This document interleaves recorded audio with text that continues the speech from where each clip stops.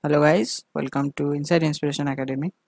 In this video, I will show you how you can install Linux terminal or Linux bash in Windows operating system.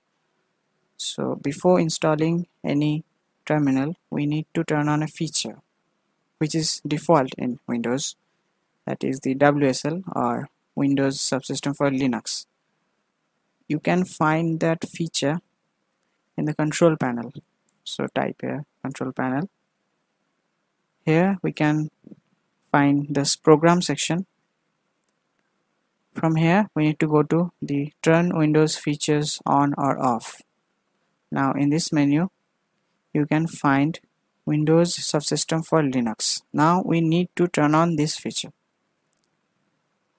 You can see that to turn on this feature restart is required. So I am going to restart my computer now. So I have restarted my computer. And now if I go to the Windows command prompt and type bash and press enter, then you can see that it is prompting that Windows Subsystem for Linux has no installed distributions. Now we need to install a terminal that we can use. So you can install it in the Microsoft Store, or you can also go to this website given here as you wish. So I prefer you go to the Microsoft Store. Here I have already installed this version, which is Ubuntu 18.04 LTS. Now I prefer LTS versions because these versions are serviced more than normal versions. So I have installed it and now I am going to open it.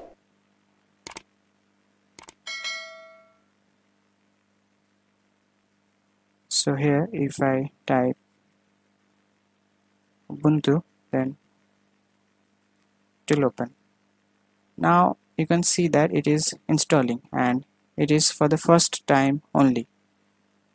Now it can take some time depending upon your machine. So wait for a minute.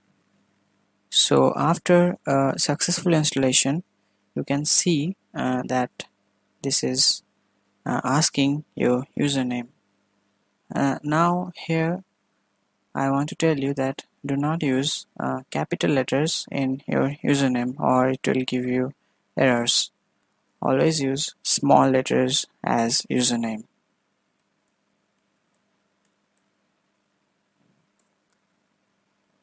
Now it will ask your password.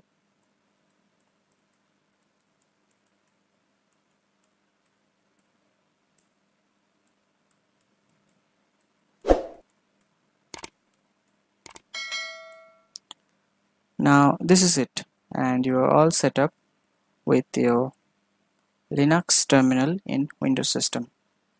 But now you may be wondering that how can you access to all your drives like C or D or any other folder in your computer. So if I run a command here,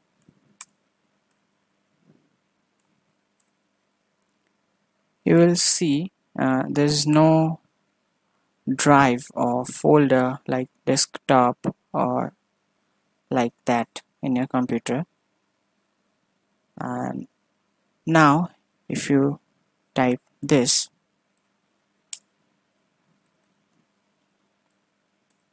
here you can see C and F, which are nothing but the partitions in your disk. Now if you have 3 partitions, it will show you 3 of them here. Now I want to go to the C drive, so I type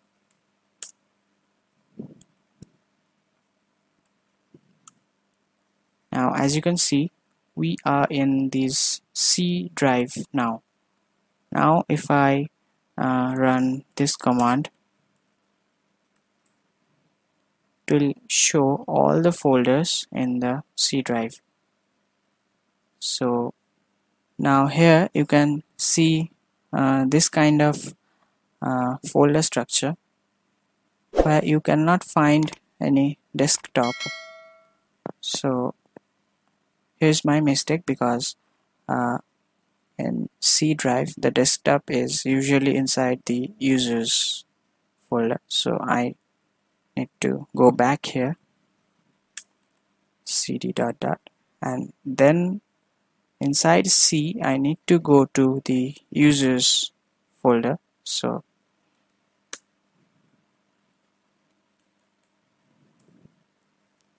now here if I run this command,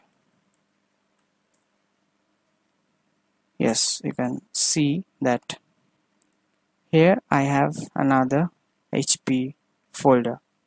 So if I go to that folder and run this command again, here you should see the desktop folder, and here it is. So I want to go to the desktop, and here I am in the desktop. Now if I create a file using Linux command,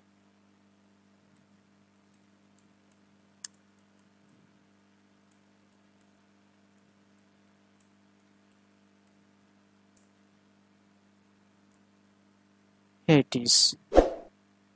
So you can see that it is working fine, and I can also run other Linux commands here like rmdir, mkdir, or any other Linux commands.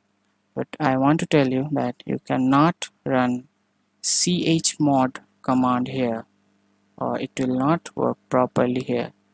There are also other commands which will not work properly in Windows system.